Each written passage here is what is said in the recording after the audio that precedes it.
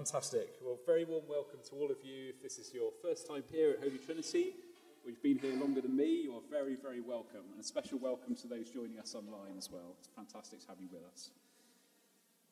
So, a few things before we start. In the event of a fire, the fire exits are here, and also at the back. And we have a toilet, which is through the vestry door here. So the door here, there's another door, and then another door. So just keep going right, and you'll find it in the corner. So a quick shape of how this morning will look. In a few moments, we'll have a time of open worship, led by Ian and the musicians here, during which time, in the middle of that, children will go out to their groups. And for children aged 5 and upwards, they can be guided safely by Leslie and the team up the road to the church office, where they're going to have a lot of fun and enjoyable activities there. So children under 5, we have a creche space, which is here to my right. There's activities there for them, but we'd ask that you supervise them during the service if you can, because there isn't any official supervision. Don't worry if your child needs to move or run about during the service. We're really open to all of that. Don't you worry. We're just very thankful to God that we have the next generation here with us today. So the children will have gone out. We will have sung. We'll have a time of waiting on God, where there, if you have any pictures or words, if God shared anything with you this morning or during this week that you feel you need to share with the church, then please feel free to do that then. We'll have Bible readings. Howard will bring us our message, which is about the church as the wonderful bride of Christ. We will sing again, and then the children will come back to you from their groups. So don't worry, you don't have to go and get them. They'll come to you. Fantastic. So as we start, we may have had a week of joy and closeness to God, or we may have had trials and temptations, sadness, and we may be coming here feeling actually quite empty. So as Christ's wonderful body in this place, we bring all of this to him now, in a moment of quiet. Let's maybe close our eyes and lift our hearts to him. And wherever we are this morning, let's ask him to meet us afresh there.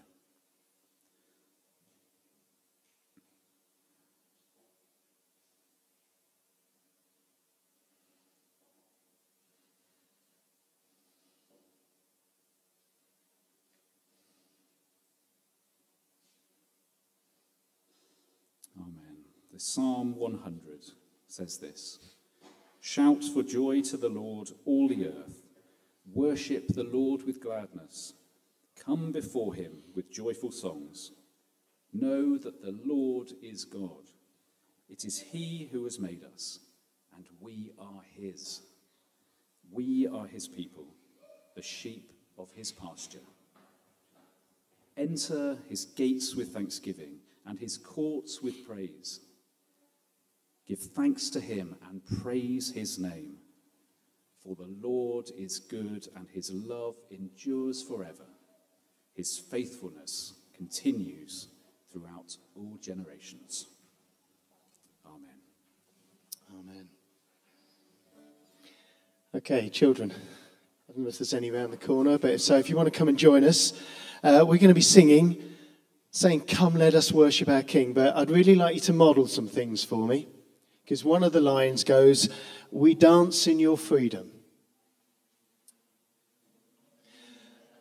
We'll model what it's like to be old people, okay? I'd really like you to model for us what it's like to dance in the freedom of God. Because he is here. He's got his arms ready and wide and open for you because he loves you. So if you want to get up, and I do dad dancing lessons later, but if you want to do some real free dancing, then do join in, please. Let's stand to sing. Come, let us worship our King.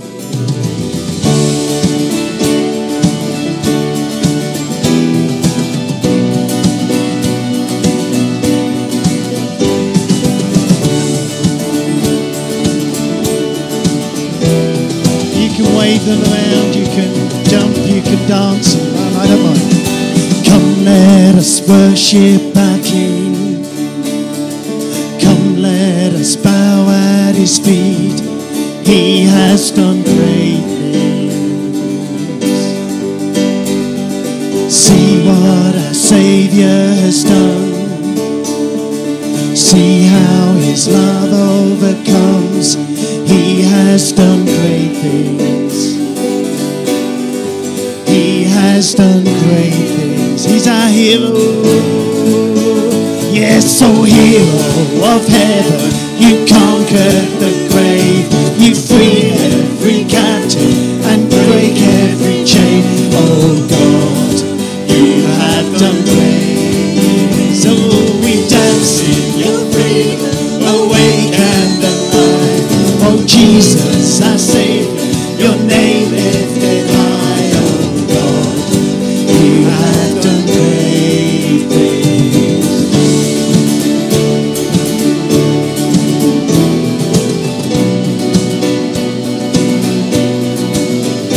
You've been faithful through every storm. You'll be faithful forevermore. You have done great things, and I know you will do it again. For your promise is yes and amen. You will do great things. God, you do great things. Oh, hero of heaven, you conquered the grave. Yes, you free every captive and break every chain. Oh God, you have done great things. So we dance in your freedom, awake and alive. Oh Jesus, our Savior, your name lifted high. Oh God, you have done great things.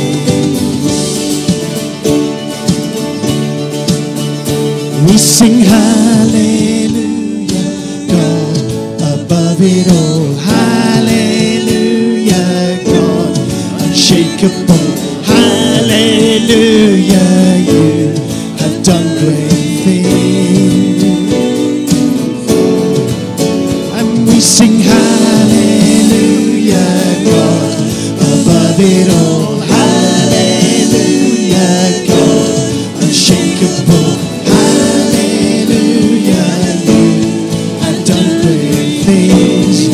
Done great things. Oh, hero of heaven, you conquered the grave. You free every captive and break every chain. Oh God, you have done great. So we dance in your freedom, awake and alive. Oh Jesus, our Savior, your name lifted high. Oh God, you have done great things. You have done great things. Oh God, you do great things.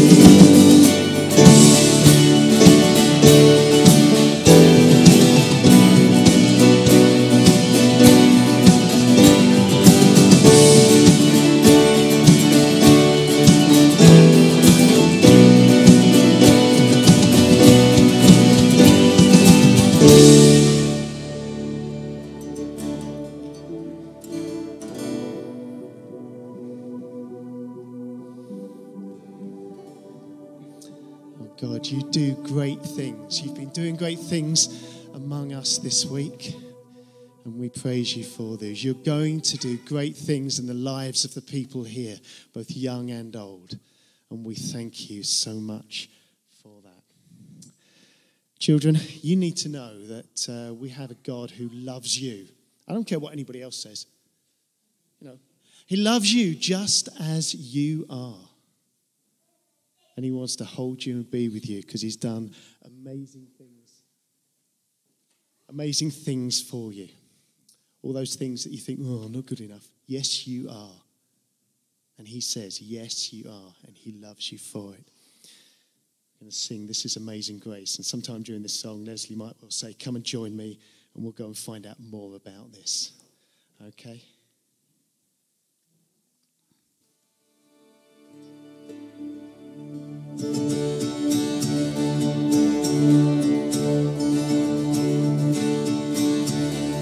Who breaks the power? breaks the power of sin and darkness, whose love is mighty and so much stronger. The King of glory, the King above all kings,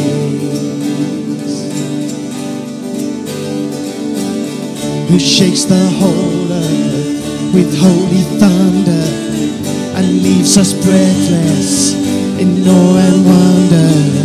The King of glory, the King above all kings. This is amazing grace. This is unfailing love, that you would take my place, that you would bear my cross. You laid down your life, that I would be set free. Oh, Jesus, I sing for all that you've done for me.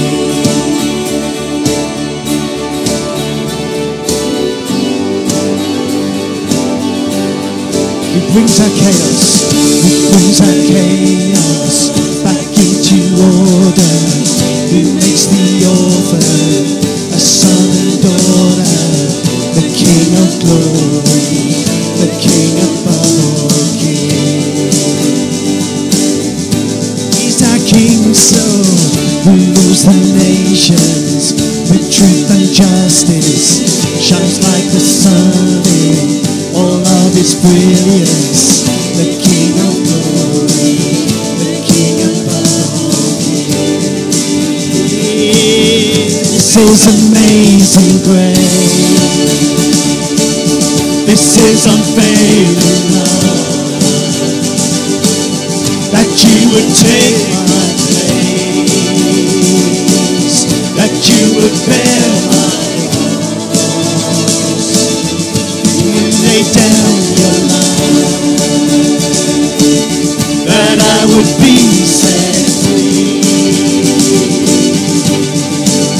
Oh, Jesus, I sing for all that you've done for me.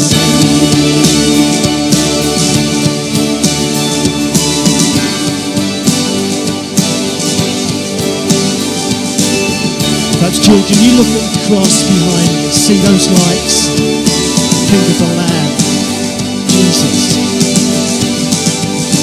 Worthy is the Lamb who was slain, worthy is the King who conquered the grave, worthy is the Lamb who was slain, worthy is the King who conquered the grave. Yes. Worthy is the Lamb who was slain, worthy is the King who conquered the grave, worthy is the Lamb who was slain, worthy, this is amazing grace, this is unfailing love, that you would take my that you would bear my cross. You lay down your life,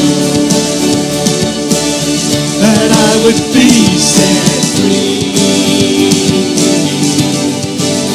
Oh, Jesus, I sing for all that you've done for me.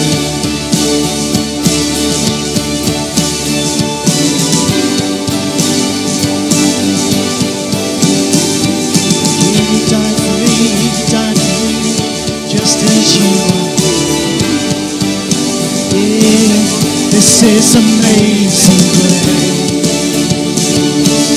This is unfailing love, that you would take my place. Yes, that you would bear my cross.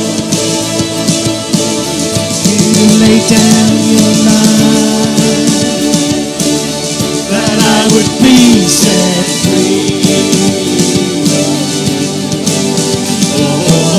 Jesus, I sing for all that what you've done for me.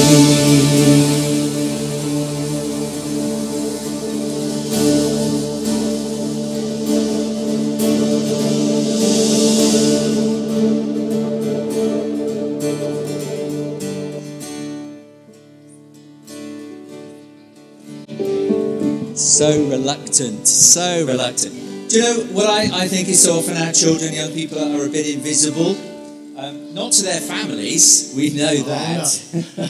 But you know, they don't creep out, but they sort of steal away while we're enjoying sung worship, and that's great. But do you know, I just really feel today we ought to love these youngsters. Amen. Yeah.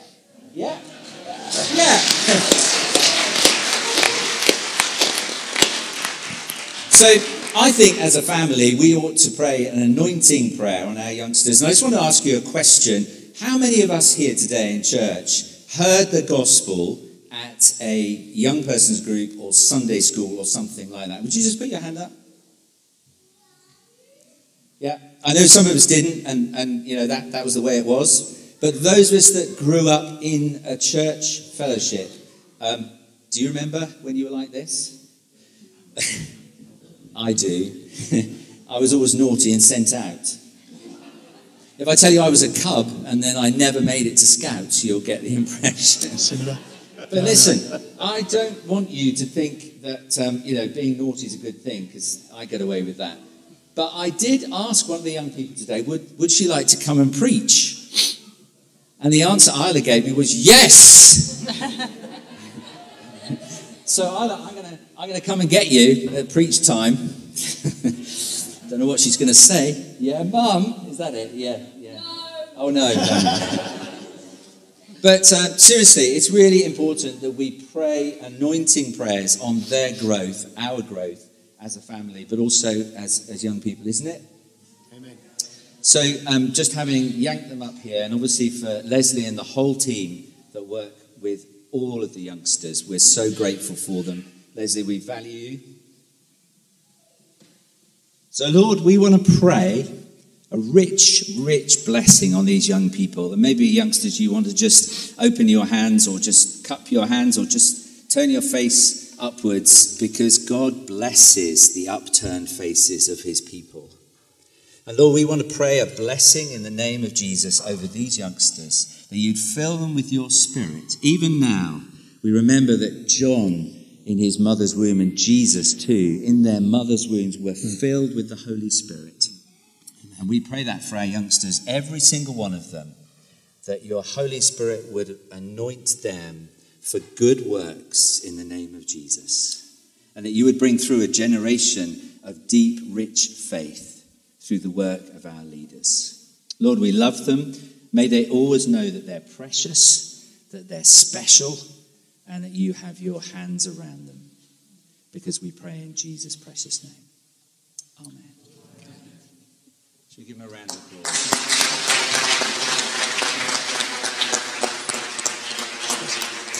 I'm just going to invite the children as they leave. What I think would be really nice, what I'd like you to do is I'd like you to walk up that way and go out to the left. And as you do, just have a look at that cross again. And as you do, just think of what Jesus did for you, because he loves you so much. Have a great time. If you go, just have a look at it as you go. You too are like one of those lights, a shining light for Jesus as part of his body here.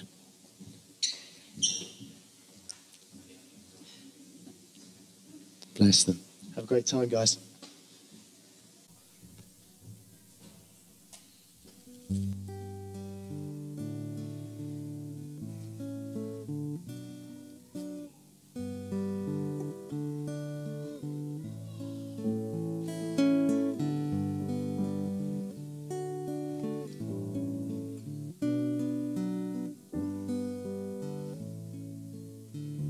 Bless the Lord. Bless the Lord, oh my soul, oh my soul. Worship his holy name. Sing like never before.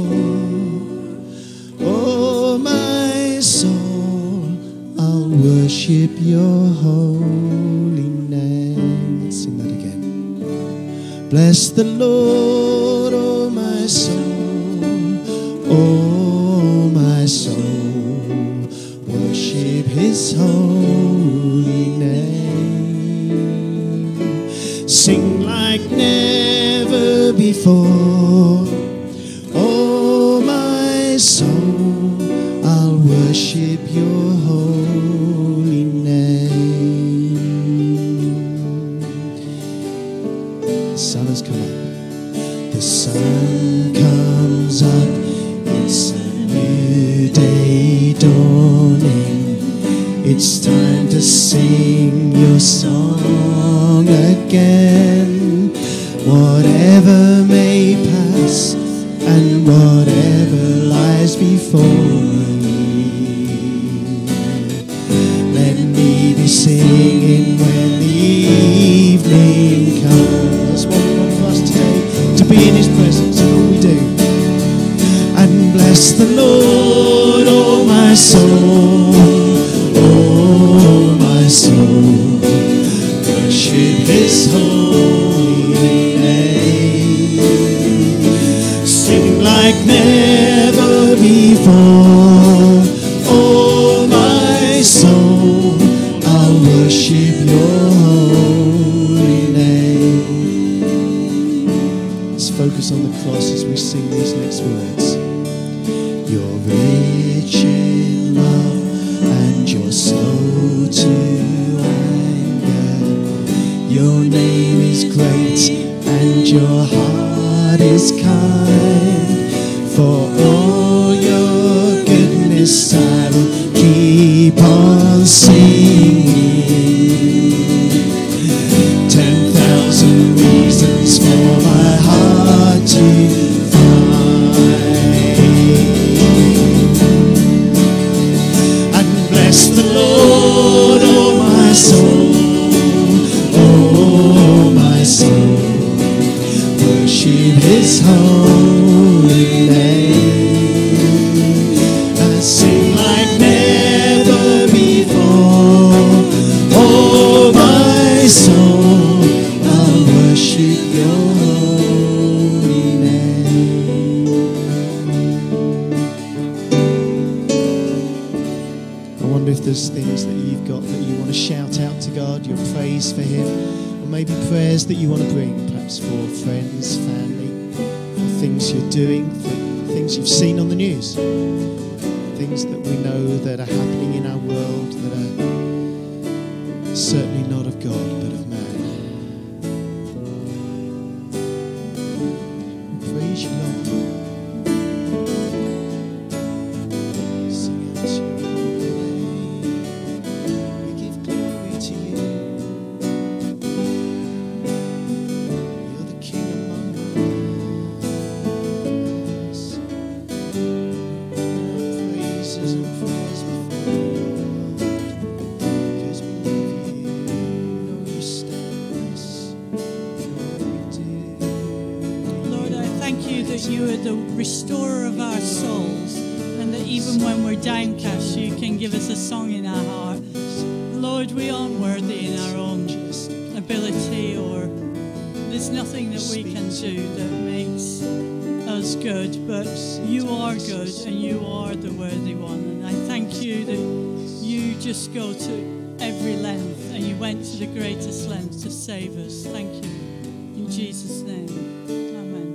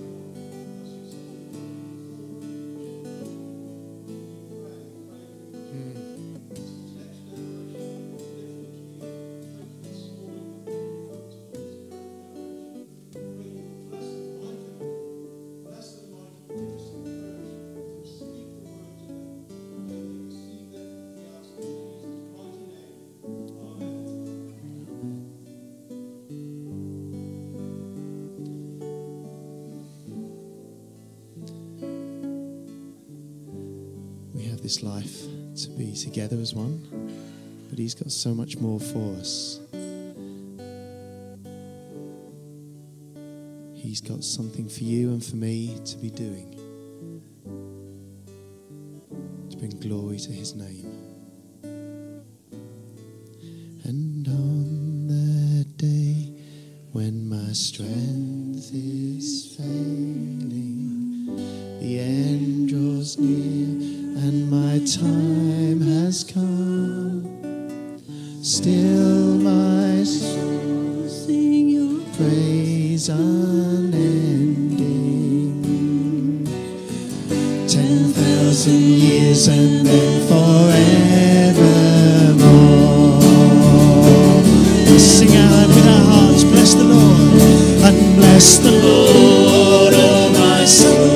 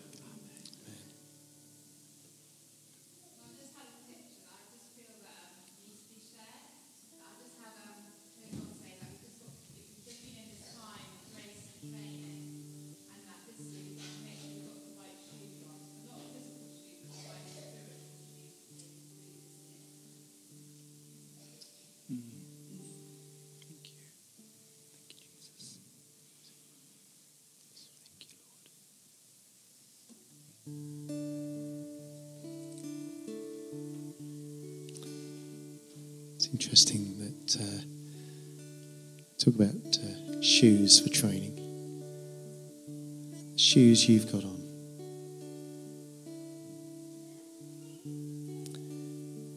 Are they the ones that you need to overcome the ground that's before you?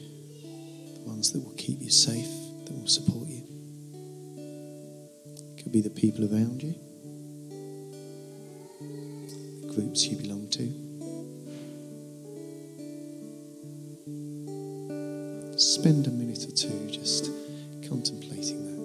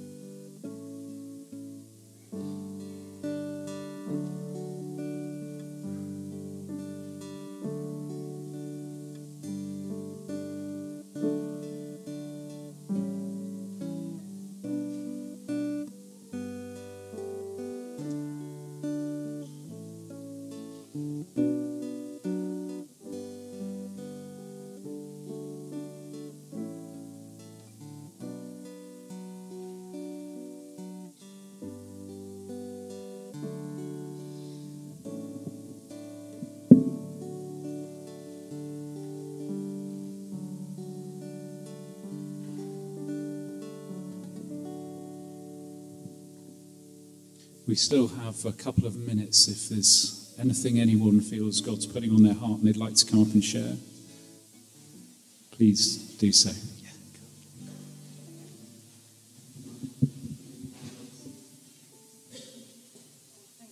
I've never been up front before. I just want to thank, oh gosh, I'm a bit close on to it. Is that all right? Everyone that's been praying for my mum.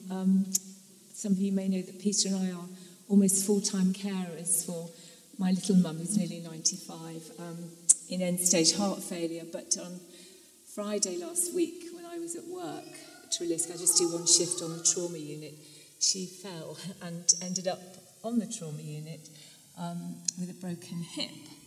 The surgery obviously wasn't the issue, it was her heart. So they gave her a block rather than the general anaesthetic, which would have finished her off, I think. And she's come through remarkably well. She survived the operation. So, you know, that in itself is a miracle. She's actually walking now in a lot of pain. But so much so that they've shipped her down to St Mike's for a bit more rehab before she comes home. Obviously, we'll then be there, I guess, permanently. She is actually struggling with her heart and with her breathing and breathlessness. But the best thing is my mum's always had a faith. She's always believed in God, but never really wanted to share that with me, or I've said, Mummy, let's pray together. She said, no, it's very private, darling. I don't want to discuss it. But this week, because I've been able to be with her every single day, obviously I've been working, but I've been able to spend my break times with her and the end of the day with her. We've prayed together, and it's just been so wonderful to have that time with her. And I just want to thank you. Continue to pray. But, you know, even in sort of what we would call challenging times, we were singing that hymn, you know, my soul will go on singing, even though I'm coming to the end of my life, you'll be there with me. And I just feel so held. And people on the ward have also noticed that there is a real grace about when we're together. People have said that to me, and that's, I mean, we know where that's come from. It's certainly not from me. But I just want to thank you. So we just pray together. That would be lovely. Oh, Father God, would you just thank you for this amazing privilege of this family here in Holy Trinity, that we can hold each other up in prayer. We just thank you that we have that and we can share in that.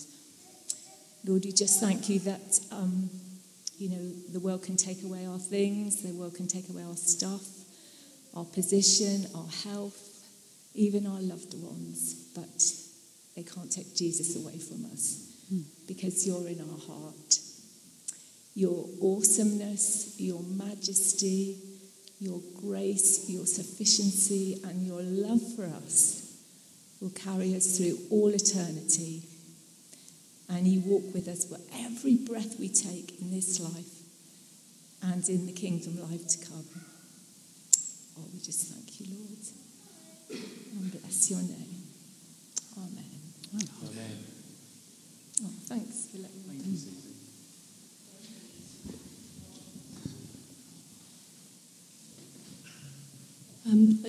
At the beginning of the service, I had a picture. It's one of those things you feel very foolish giving, but I know God is wanting me to say it. So it's of a boiled egg, half peeled, and it's being kind of offered, and the sense of, you know, an egg is new life. But I'm not going to try and interpret it. I just share it with you. And in the worship, I just saw snow coming down, like big flakes coming down, and I was reminded of that. Those words in Isaiah when it says that as the snow and rain come down and cause the earth to bud and flourish, so my word goes out, it will accomplish what I set out for it to do. Thank you both. That's absolutely fantastic. So let's just take a quick moment to think about what we've heard.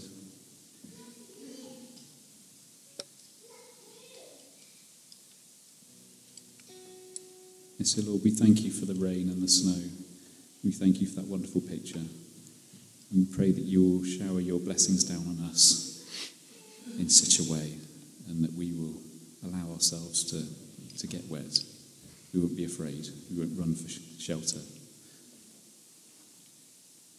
Oh Lord, come by the power of your Holy Spirit now, we pray. In Jesus' name. Amen. Okay, so we've got some notices quickly. So where are we? Johnny, Leslie, do you be able to come up and share a little bit about the Church Away Day? That would be great.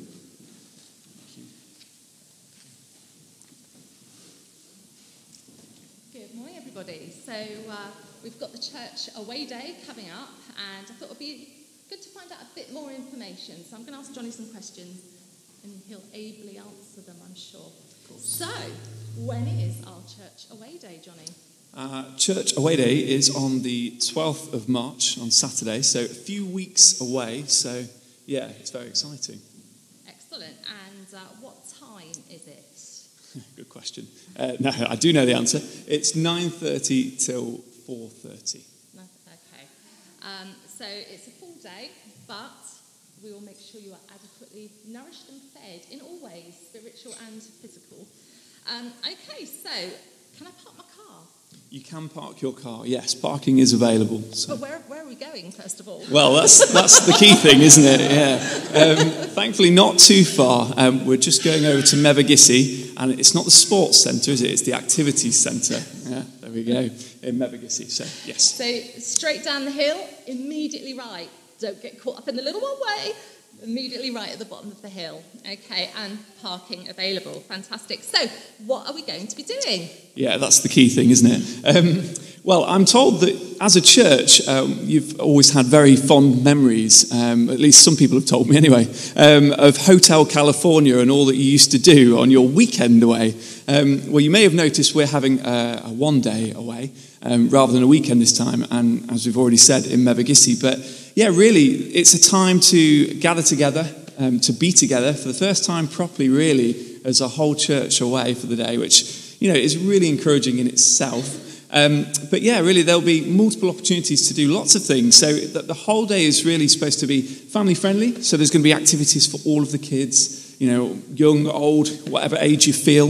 We're going to make sure there's something there for you. But I think part of that as well, there's a real heart, isn't there, to engage the younger generation Absolutely. With the whole thing. Do you want to explain a little bit about that? Yeah, so I think we feel a bit like seeing the children this morning. We want our children to feel part and parcel of everything that we do.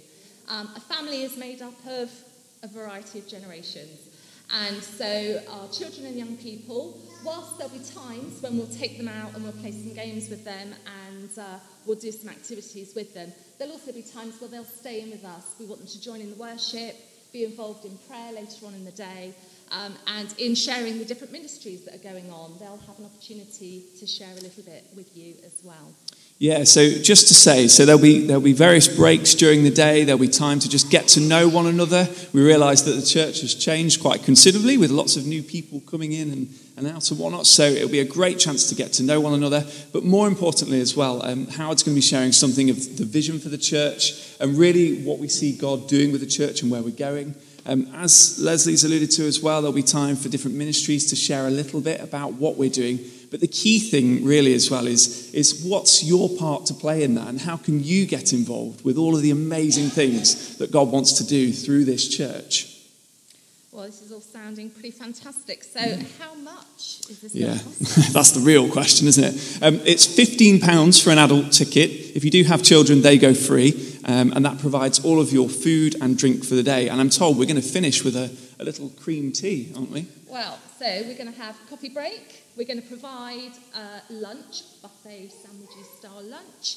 And then we're going to finish with a Cornish cream tea. So do you say scone or scone? I say scone, the proper way. Even though you're like from quite up north. Yeah, I know, you might yeah. say scone. Well, I'm kind of middle of the country, so I get to choose. So, fair enough. I say scone. We're not actually going to have either. We're going to have something called splits, which apparently is very Cornish. So Yeah, I don't actually know what splits are, but it'll be something to discover on the day, something that we don't know. yeah, maybe Howard can demonstrate what the splits are. I'd like to see that. Yeah. So So, with all that in mind, we would love as many of you as possible to join us. We want to be church family together, and we appreciate that we haven't had the time or the opportunity to spend together that we would have liked to have done over this last season or so, and we're entering a new season now. So, how do I sign up? So to sign up, you can use Church Suite. If you've got the app access, which if you've signed up to Church Suite, I've hopefully sent that out to everyone. You can pay directly via debit, credit card through the app. Or if you haven't got access to that, you can go on the website, and on the front page is a banner that says Church Weekend, not Weekend Away, Day Away. I keep saying that, Day Away, and you can sign up through Church Suite there. Failing that, you can ring the office or you can pop in and see us. There are multiple ways. But yeah, do get signed up. I think we've already had about 10 people sign up in the last couple of days, and all we've done is put an email out there, so that's encouraging. But yeah, we really love to see as many of you as possible there. And, if finances is, a difficulty, that's not a problem. Please come see us, because we want as many people to be able to come as possible. Any questions? Come to any of us, any of the staff team. Yeah, lovely. Thank you very much. Thank you. Great, thank you both. Jamie's going to come and tell us about the Churches Together gathering. Thank you. Thank you. Sorry, Johnny and Leslie, for the hospital pass on the microphone. They weren't able to tag team as they had planned. I forgot about that. This microphone, by the way, you can stand quite far back if you're a bit scared, and it still picks you up. So hence we're trialling this one. But anyway, why I'm here, Churches Together hasn't been able to be together for some time because of the pandemic. And this coming Sunday evening is going to be a chance to regather once again. It's going to be at the Baptist Church, so Sunday the 20th, Sunday week, at 6:30 p.m. We're not going to meet in here and do our prayer and worship, because we're going to meet with the churches together at the Baptist Church. So Churches Together is something I'm very passionate about. I think there's amazing unity and power when the church, across denominations and styles and even some theological beliefs, comes together and says, yeah, but our core belief is the same and we're here to build the kingdom of God. I think there's huge power in that. So I'd really like to encourage as many of you to be there as you can.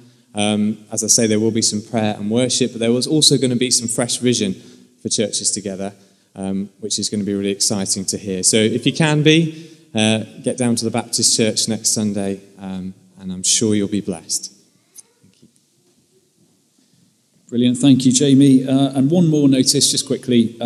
So if anything during this service has particularly spoken to you, or you feel there's things in your life that you'd really like prayer for or breakthrough with, then please, we've got the prayer team. Howard, is that right? The prayer team will be in the St. Michael's Chapel, just through there at the end. So please go through, and they will be glad to listen to you and pray with you over anything you've got there. Thank you. Excellent. So, right, in a moment, Dale is going to come and bring us our Bible reading, and Howard will preach, but can I just quickly pray for them? Dear Lord, we thank you for all you've given us so far during this gathering. And Lord, we pray that as your word is read and is expounded to us, Lord, just bless our hearts and build us up in our faith and as the body of Christ and as your glorious bride. Lord, be with us now and bless Howard and Dale, especially as they come to speak. In Jesus' name, amen. Amen. Dale, thank you. Thank you, Michael. So our reading today is from the book of Hosea, chapter 2, verses 16 to 23. In that day, declares the Lord, you will call me my husband. You will no longer call me my master. I will remove the names of the Baals from her lips. No longer will their names be invoked. In that day, I will make a covenant for them with the beasts of the field and the birds of the air and the creatures that move along the ground. Bow and sword and battle I will abolish from the land, so that all may lie down in safety. I will betroth you to me forever. I will betroth you in righteousness and justice, in love and compassion. I will betroth you in faithfulness, and you will acknowledge the Lord. In that day I will respond, declares the Lord.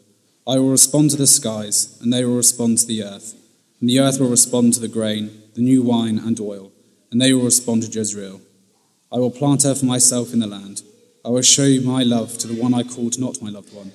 I will show to those called not my people, you are my people, and they will say, you are my God. This is the word of the Lord.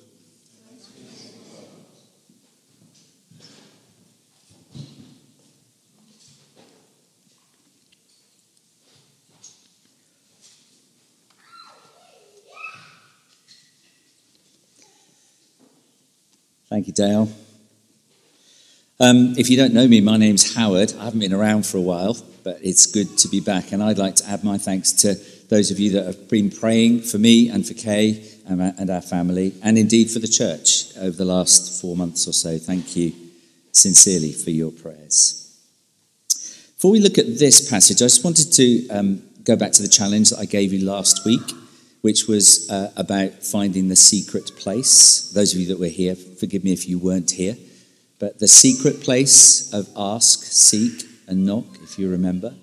Just wondered if anybody had anything they wanted to share in about 2 sentences of what they've discovered. If you've forgotten all about it, you are forgiven.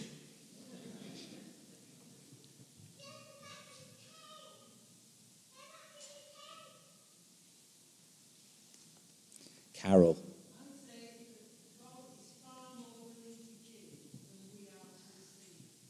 I'm going to say that back to you, Carol, because of the microphone, which won't pick you up.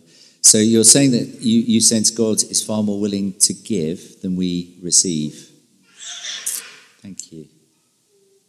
Is that something that has come to you since last week? Yes, it's a real sense of God's generosity and the fact that He wants to make a difference in our lives. Yeah. Thank you. God's generosity.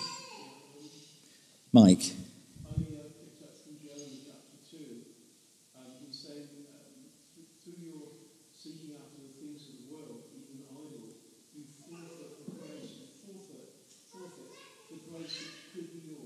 Right.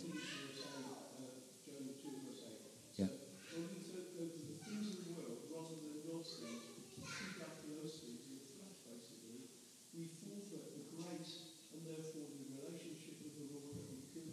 Right, thank you. So Jonah chapter 2, Mike's been digging into that we forfeit the grace that God gives if we go after the idols of the world. Has anybody found just finding a secret place has been a blessing? 1 or 2 yeses, 1 or 2. I do ask you questions for you to follow up. You know that, don't you? When I suggest something, it's like, I will ask you. And you can say no, of course. But as we find the secret place, then we find the depths that then equip us for the life out in the open. Alex, yes.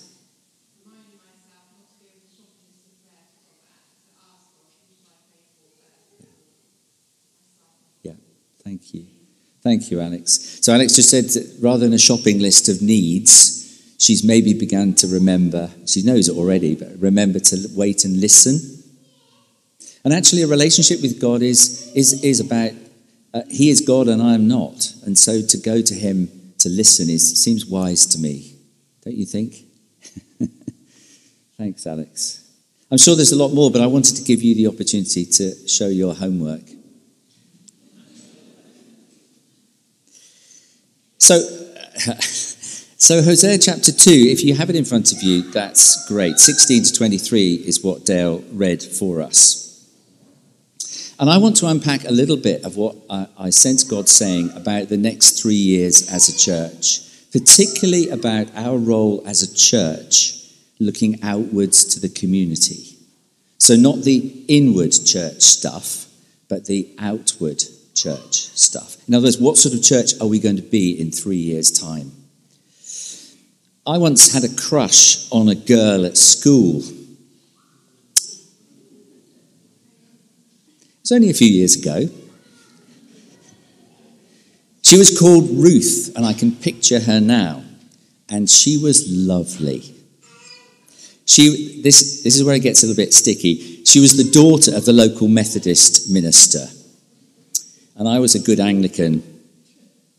But she was beautiful, and she was graceful, and she was warm and friendly. She was just a beautiful girl. And she didn't give me one look.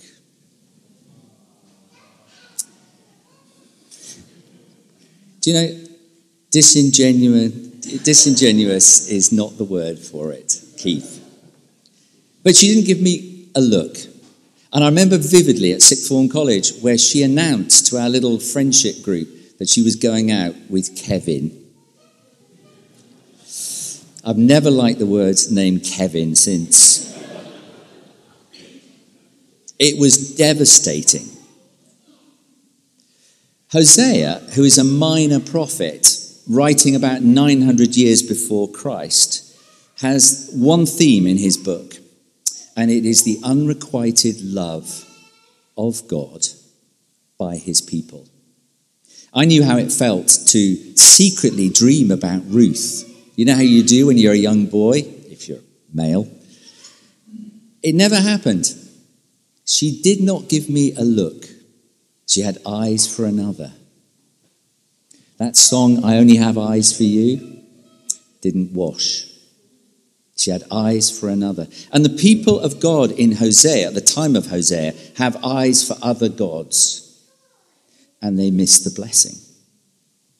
And Israel have abandoned God. And if you read the book, it's quite challenging because most of it is actually quite negative. Not about us, but about the people of God. They're worshipping other gods. And Hosea, called by God, this is remarkable, to marry a woman, another woman, and commit adultery and marry a prostitute. And you think, well, that is crazy, isn't it? But what was happening was Israel was being shown by this prophet, Hosea, of how God viewed his people. They had adulterated themselves to other gods. It was a spiritual adultery as much as anything. And this applies today. This applies really closely to us because God's attitude to us is one of love. And yet the vast majority of the world, particularly in this nation, don't return his love. In fact, even we, the church, at times, don't return his love, do we? Other gods, as Mike prophetically said, get our attention. The people are unfaithful in the time of Hosea. They didn't return God's love. And what's his response? He gives. He gives. He doesn't go off in a huff, or as Lauren Hardy said, an hour and a half. He just gives. He restores the relationship. And the reading that we've got today is a prophetic word to the people of Israel to say, I am going to restore our previous broken relationship. If you have it in front of you, you notice what he says. I'm going to give you another chance. I'm going to restore the relationship. In that day, declares the Lord, you will call me husband, and you will no longer call me my master. And so the relationship is going to become covenantal, not transactional. I'm going to love you as I always have, and you are going to love me back. And you'll call me father. You will call me husband. Astonishingly, he promises betrothal. Verse 18, in that day I will make a covenant for them, the people, with the beasts of the field and the birds of the air and the creatures that move along the ground. Bow and sword and battle I will abolish, so peace will reign, and I will betroth you to me forever. Isn't that remarkable? What God says to his people is, I will be your husband, you will be my bride, and the covenant is, as it says there, in righteousness and justice and love and compassion. This is verse 19. I will betroth you in righteousness, in justice, in love, and in compassion. I will betroth you in faithfulness, and you will acknowledge the Lord. He puts us into those relationships, not because of our own particular goodness, but he literally dunks you into faithfulness, justice, compassion, and grace.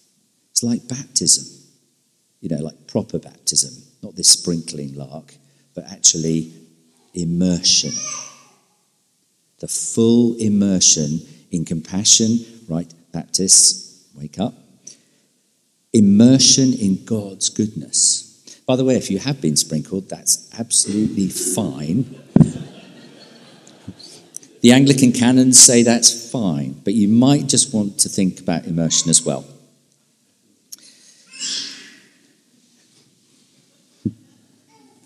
Oh dear, the end of a good career. How does God do this? I mean, how does God do this covenant thing, this marriage thing? Well, the New Testament helps us, because that's why we need to read the Old alongside the New.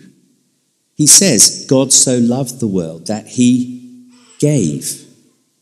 What did he give? He gave his only Son, so that whosoever, so that's Jew or Gentile, man or woman, child, baby, disabled person, somebody who can't read, who can't sing, somebody who can't understand, if they will believe, they become immersed in righteousness, goodness, grace, compassion, and all the things that God says a marriage with him becomes. Isn't that absolutely amazing? That he makes a covenant that he keeps.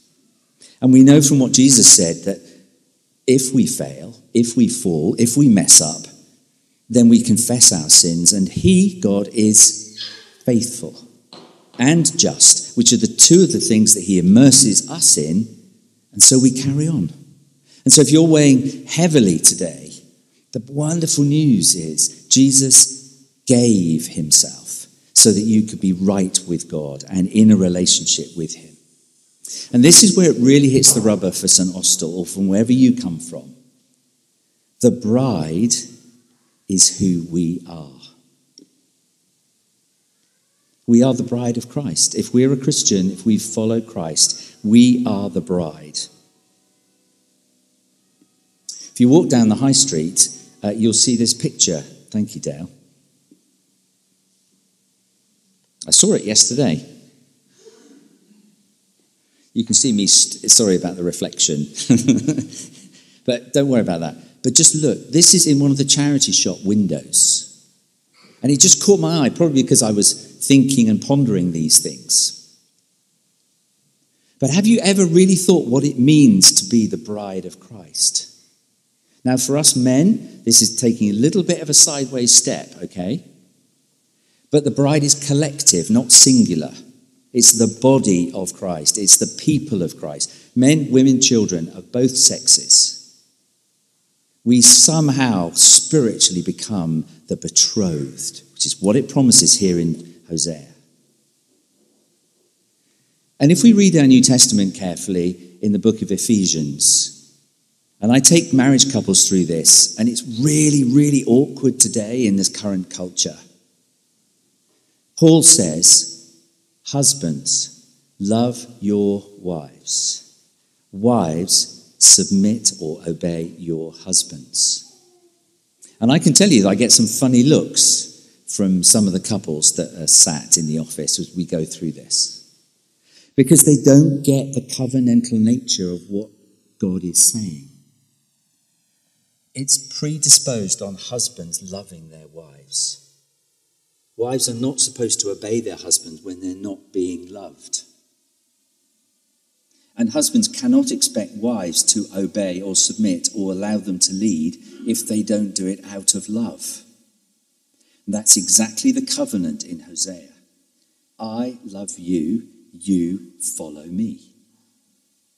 And so every man that is married or not can look at that picture and say, that's me. I am dressed in white. I am purified by the blood of Christ. And Jesus is my bridegroom. Why? Because he's already died for us. And that's why I said last week, every one of us in our hearts wants a mother who says, I love you. And everyone wants a father who says, I'll die for you. You didn't hear that if you weren't here last Sunday evening. But that's what we want, isn't it? Dads, die for your families. Switch the telly off and start loving them. Mums, let your husband lead the family. And you might say, well, he's pretty rubbish, Howard. You might say that. Then pray for him to be a good husband. What does a good husband mean? It means he's ready to lay down his life for his family, preferentially, and sometimes even physically. Who can respect a man that isn't prepared to die to themselves? But you'd follow such a person to the ends of the earth, wouldn't you? You can say yes if you like. I know I would.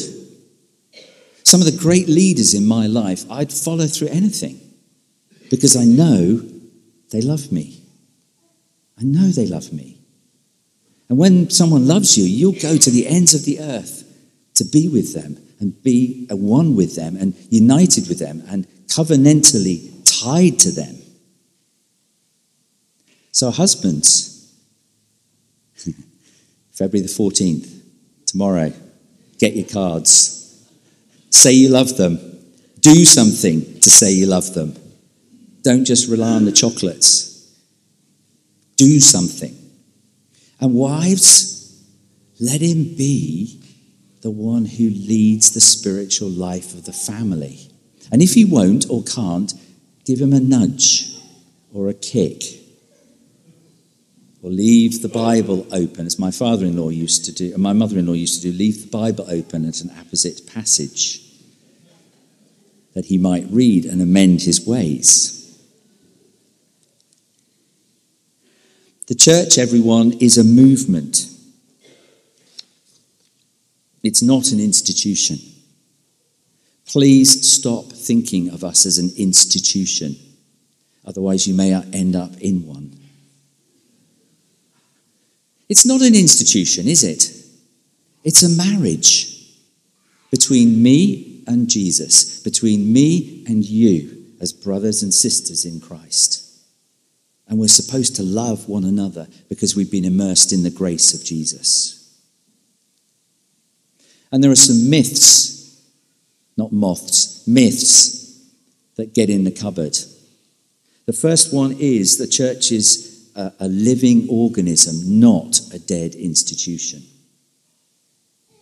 Everything that Jesus taught about was organic. Just think about it. Sowing seed, harvest, being in the vine. They're organic images. Father went out to sow seed. It's not static. It's moving. It's organic. And so should the church be. So we must never, ever be stated as just done. There's always more to do. There's always more people to tell, more people to welcome. The second thing is it's more than a building. We talk of the church as the church, and it is a wonderful building here in HT. But it's not what Jesus really cares about. It's about you being in covenantal relationship with him. Also, the church is not limited to a single location, is it? But why do we behave as it is?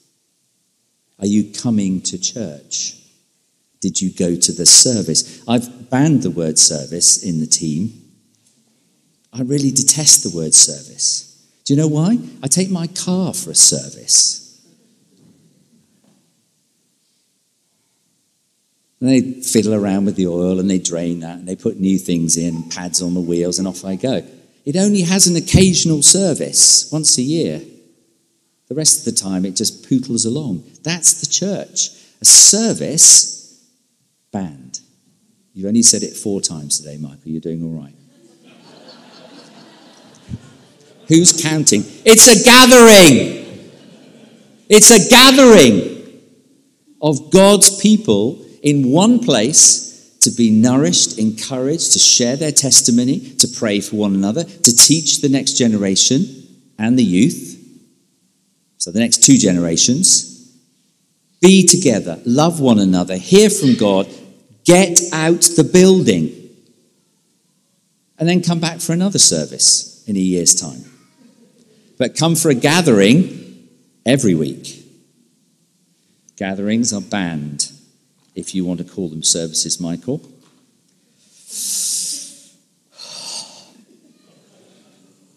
And the kingdom of God is therefore decentralized.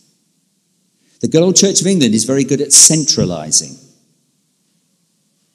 Hierarchical, top down. But actually, every one of you are the light of Christ. Every one of you are God's emissaries. Every one of you is a spokesperson. Every one of you is able to be used for Jesus in wherever you work, live, and experience life.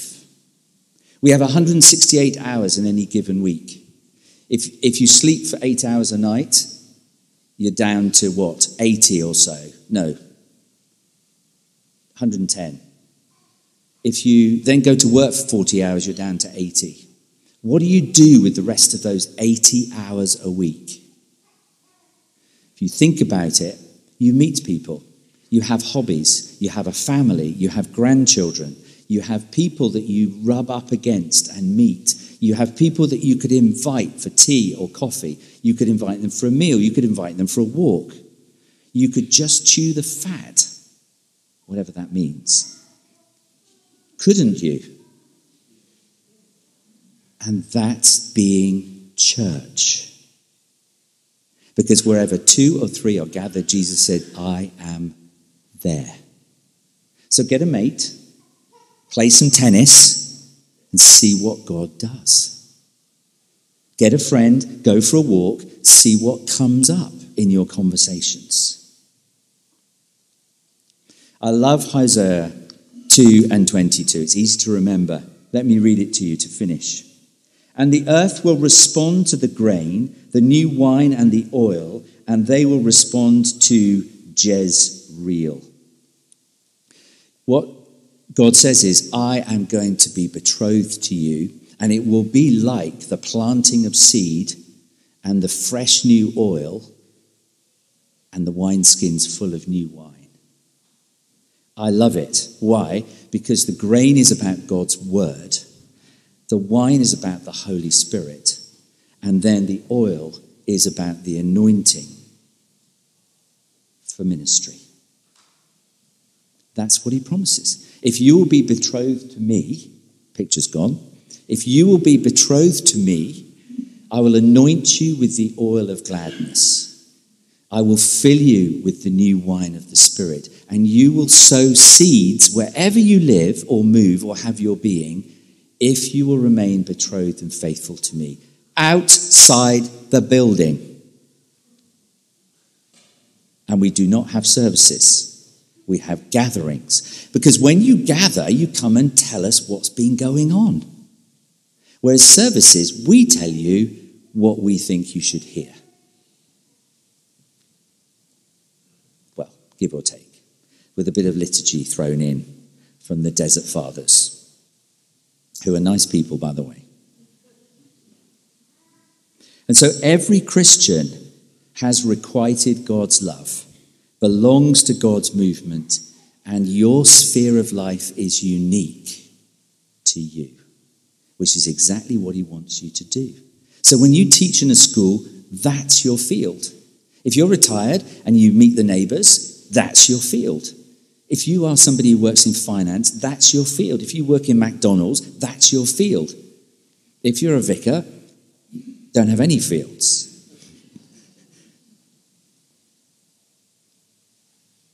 It's about knowing you're betrothed. I'd like you just to, as we finish, to think now, pray now. Just think about these areas. Your neighbours, your hobbies, your work, and your family. In the front of my Bible, I have a list of people that I'm praying for. I'm not going to show it to anybody. There it is. It's been in my Bible for a long time. These are old neighbours of mine and old friends. I'm still praying for them. And do you know, I've got a list of when they became Christians, the dates. Steve, 1st of April, a fool, 2002. David, May 2002. Helen, October 2006. Chrissy, October 2003. Fred, 2015, and so on and so on. That's not to show off. It's to say, if you have an area of influence or ministry or work, that's the field that you sow in. And just watch what Jesus does. We are betrothed. As you think about your family, your friends, your work, ask the Holy Spirit to show you who you should be speaking to and in what way. Let him show you. Shall we pray together?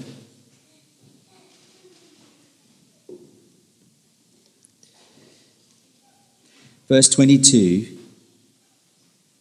of Hosea 2 says the earth will respond. Heavenly Father, we thank you that the earth will respond as we sow the seed of your good news.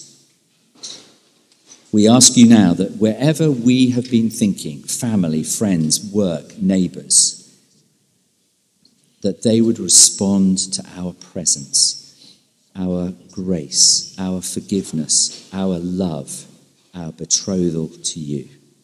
And will we come back to our gathering ready to share what you're doing? Because we ask in Jesus' name. Amen.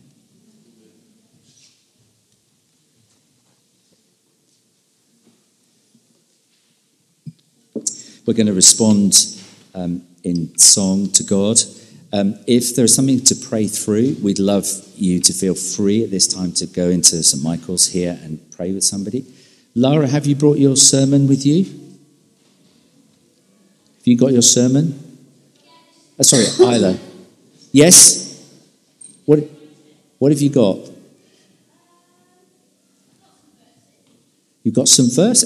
Come over here then, that's okay.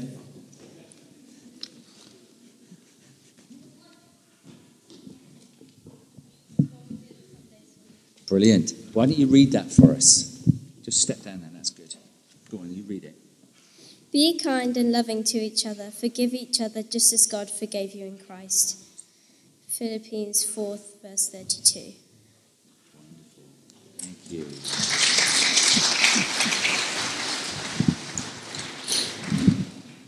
Feels like that's what being church feels like too, don't you think?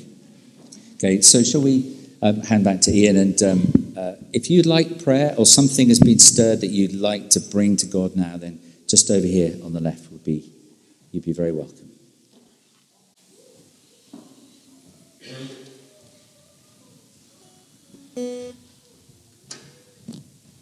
Welcome back, everybody. We're going to finish with this song, and it talks about the covenant. It talks about the promises of God, and that we can say that yes, because we know they're true, and amen, I'm up for that. So when you leave here, I'd encourage you to look at the promises, but also to go, yes, they're for me, and amen, I'm up for that. Let's go for our town. This is called Yes and Amen. Let's stand to sing.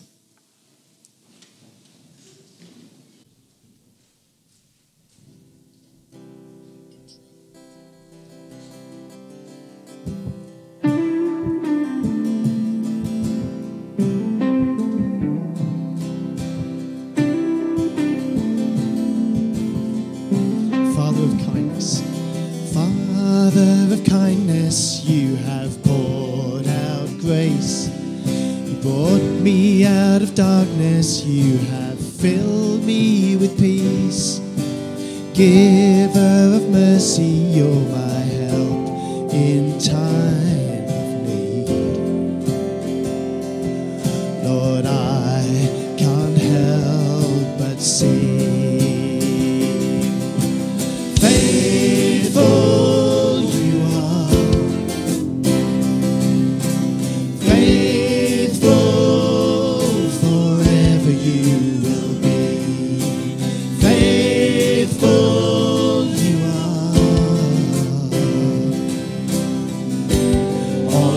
promises are yes and amen.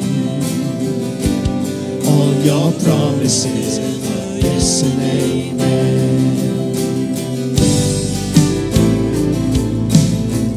It's the covenant he's made with us, promises he's made as our Father.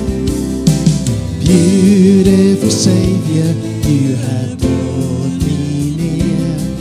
You pulled me from the ashes, you have broken every curse. Blessed Redeemer, you have set this captive free. You are free, I am free. Lord, I can't help but sing. Faithful you are, faithful forever you will be. Faithful you are, all your promises are yes and amen. Yes, all your promises are yes and amen. Faithful you are, faithful forever you will be. Faithful you are, all your promises are yes and amen.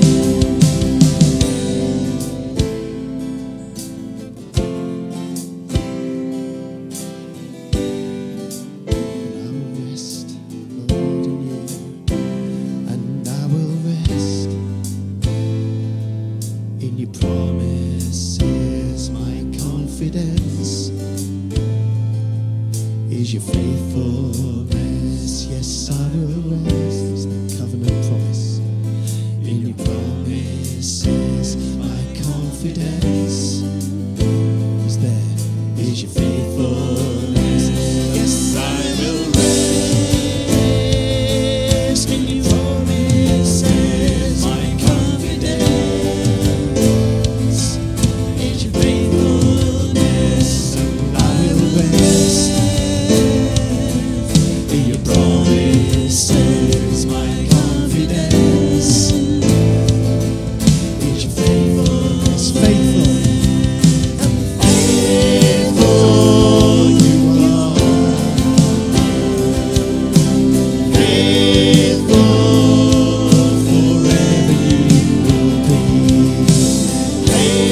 Faithful you are, yes you are.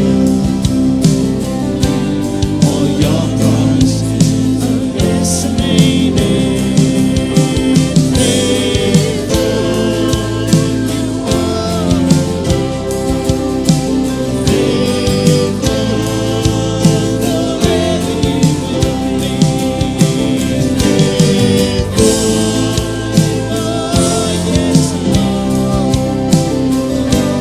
all your promises are yes and amen.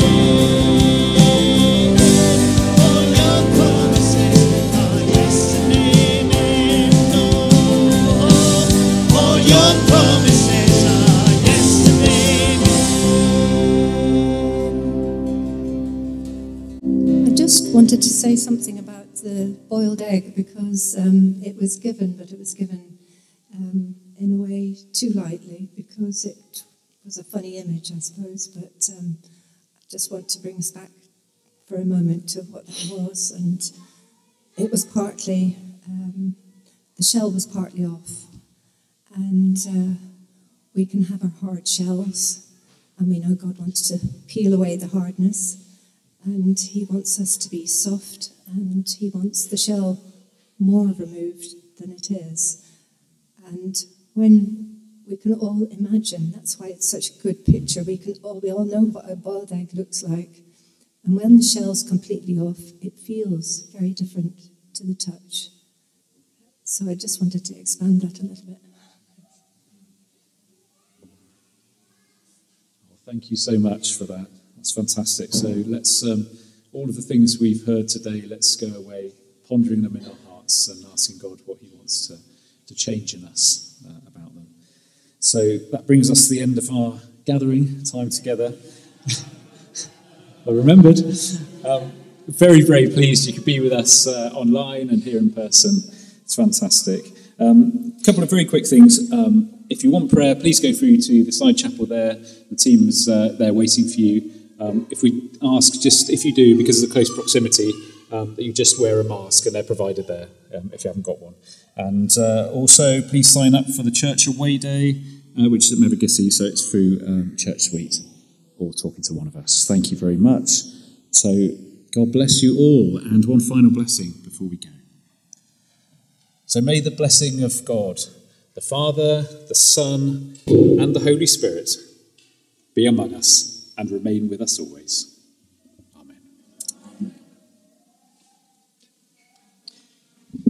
Just before you disperse, I just want to say, Michael, I do apologise for calling you out this morning. That was unkind of me, and I'm really sorry.